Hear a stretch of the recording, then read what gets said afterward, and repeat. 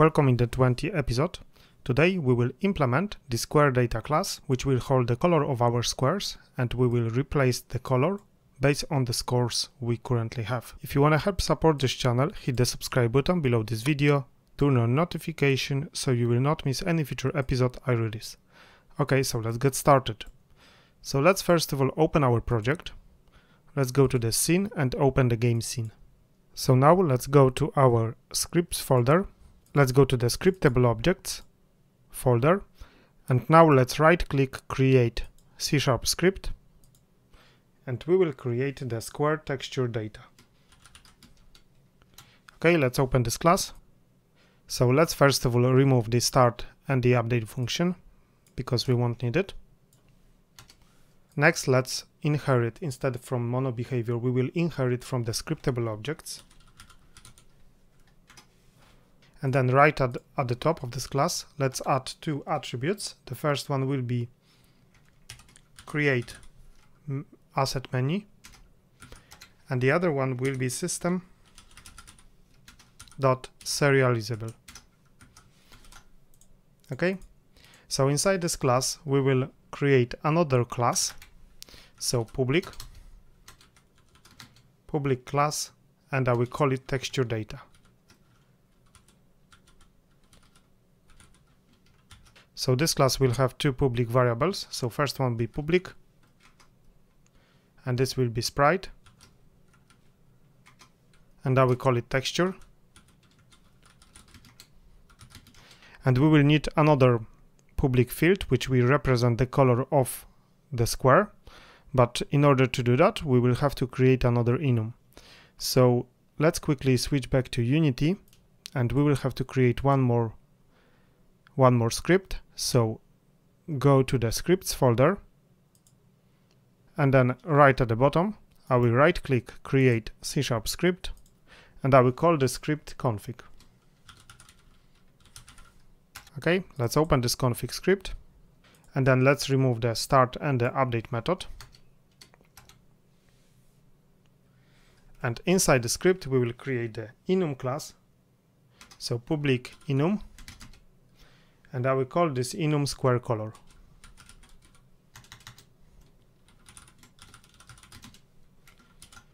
Okay, and now we will create the color for every single square we have. So if you go back to Unity and go to our graphics and then squares, you will see all of the colors which we have. So we're gonna create one enum to represent every single color. Okay, so let's do that. Let's go back to our scripts and then config, and then let's start adding the colors in. So the first value will be not set.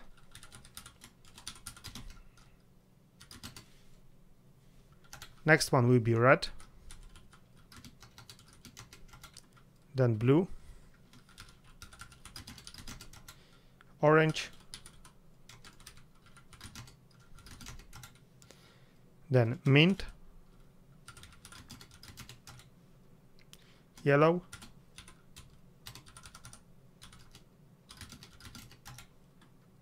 green, pink, and the last one will be purple. Okay, let's put the semicolon, and now let's save everything. And now we can go back to our square texture data class, and we can carry on with our texture data implementation. So I will put one more public field inside this class. So public, and this is gonna be the config dot square color, so the enum we just created, and I will call it square color.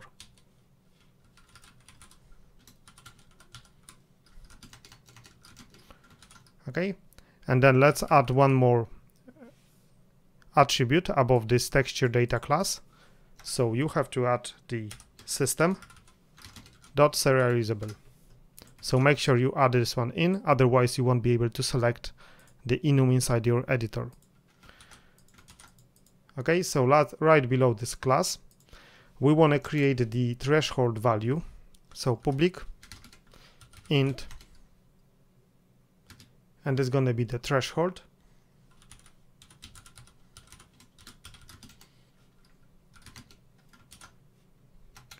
and then another one will be private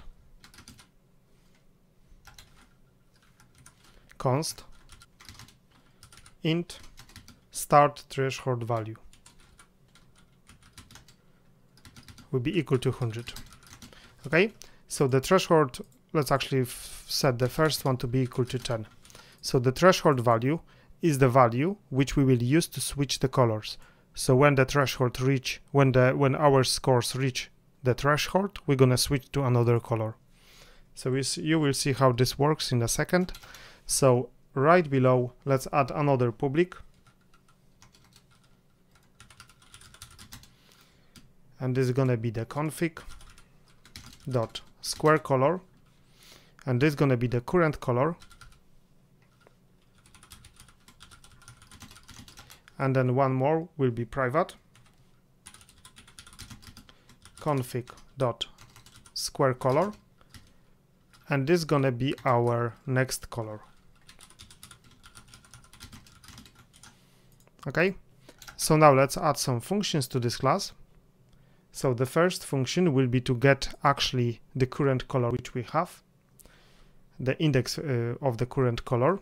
So let's put private int, and this is gonna be the get current color index. Okay, let's put var current index will be equal to 0, and then let's loop through all of the colors. So for index, and index need to be less than the list, but we didn't create the list yet. So before we carry on with this for loop, let's quickly add one more variable. So right below the start threshold value, I will add public, and this is gonna be the list of the texture data, so of this class. Okay, and I will call it active square data. Okay, so this list will hold all of the data for our squares. So now we can go back to our function, and then inside the for loop we want to loop until we reach the active square textures dot count. Okay, and then inside this loop we're gonna check if our active square textures at index dot square color is equal to current color. Make sure you put double equal sign. So if it is, then current index will be equal to index. And then right below this for loop, let's return current index. Okay, so this is very simple function. Now below this function, let's add another one. So let's put public void, and this is going to be the update color, and then integer current score,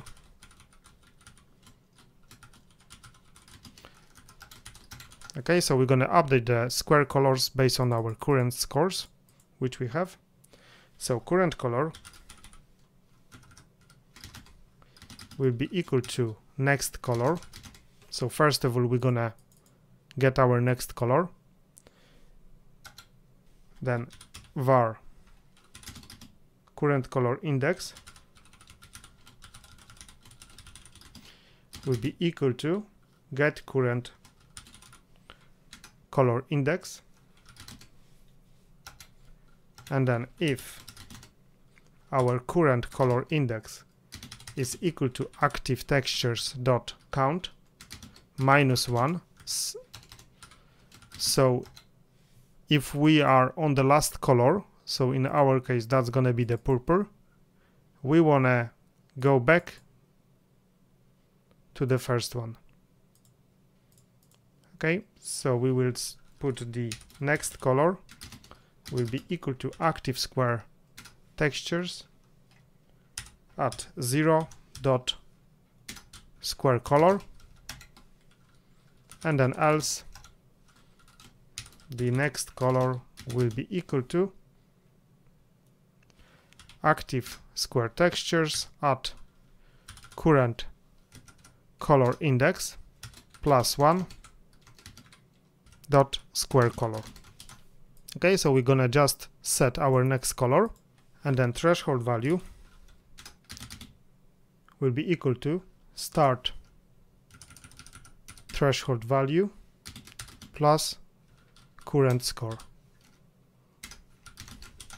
Okay, so this is the function is gonna just loop through all of the data and then set the next color and update the threshold value. So there is one more function we need to put. So public void, and this is gonna be the set start color, and inside this function we're gonna set our threshold value to be equal to start threshold value, then current color will be equal to active square textures at 0 dot square color, and then next color will be equal to active square textures at 1 dot square color. Okay, and then we need to call this function from somewhere. It's because this class is inherited from the scriptable objects, so by default the scriptable objects will call the awake and then onEnable function. So private void awake. So this function will be called by Unity, and let's put inside this function set start color, and then right below I will put private void onEnable. So inside the onEnable we're gonna call the same function. So I will just call this function twice, and then let's save everything. Now we can go back to Unity, and now let's go to the resources folder, and inside the resources, if you right click, you can go to the create, and now you should have the square texture data available right at the top. So I will just select it, and then I'm gonna call it active square texture data,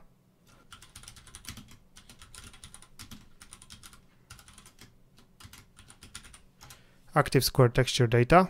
So let me just change the view. Okay, so let's see what we have. So we have our threshold value set to 100 because we set this value in on awake function. And let's actually lock this inspector, and let's switch to our graphics and then squares, and let's see how many colors we have. So we have 1, 2, 3, 4, 5, 6, 7, 8 colors. So let's put the size of this list to be 8. And then the first element will be the blue. So the first color I want to have is the blue color. And from the square color, let's set the blue enum. So the next element, I will set it to orange. You can put in completely different order, it doesn't really matter. Just make sure the square color enum matches the color of the picture, so you're not gonna get confused. So the third color, I will put the navy blue. So let's drag it, and the navy blue will be mint. Then yellow. Let's put another one to be green.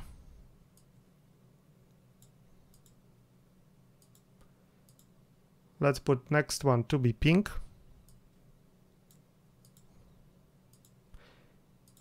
And then the purple one, so is violet. And then purple from the list.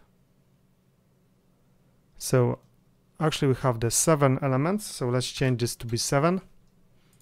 Okay, so we have all of the colors set, and now we need to set our current color. So I want to start from the color blue.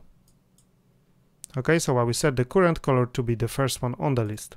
And now we can save everything, so File, Save.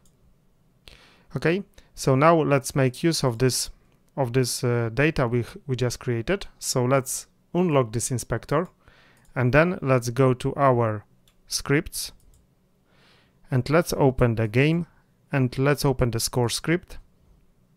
So inside the script, we want to update the color of the squares based on the scores. So let's first of all go right at the top, and I will add one more public variable. So public square texture data, and I will call it square texture data.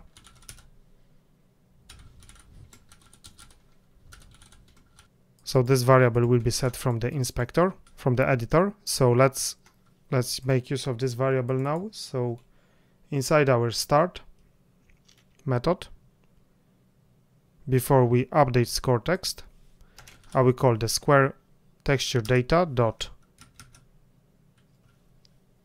set start color, and then let's go scroll right at the bottom, and then below the add score function, I will create one more function. So private void, and this function will be called update square color.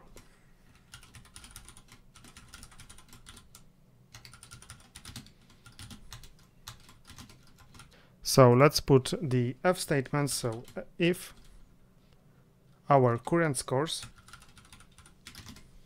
is more or equal than the square texture data dot threshold value, we want to call our square texture data dot update colors, and we want to pass our current scores. Okay, and let's call this function update square colors from our add scores function, and we want to call it before we call the event update best score.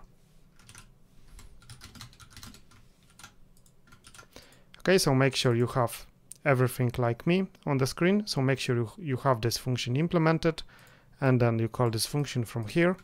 So let's save everything, and let's actually check our changes. So I'm gonna go back to Unity, and then let's go to the canvas. Let's go to the score window, and then as you see inside our score script, we have additional field square texture data. So I will go to the resources, and I will grab the scriptable objects, the active square texture data, and drop it here. So make sure this field is initialized inside the score script. Okay, so once you initialize this value, let's press play and make sure everything works as it was before. So everything is fine. So we have successfully implemented the data structure to hold all of the squares, and then we're gonna change the square colors based on the points we reach in the game. So for the threshold you set here, we're gonna change the color of the squares. So that's it for this episode. In the next episode, we're gonna actually make use of this data, and we're gonna implement the event to update the colors for every single square and every single shape which appears down below. So I hope you didn't have any issue with implementing this. If you do, please leave me a comment below this video. So thanks for watching, and I will see you again in the next episode.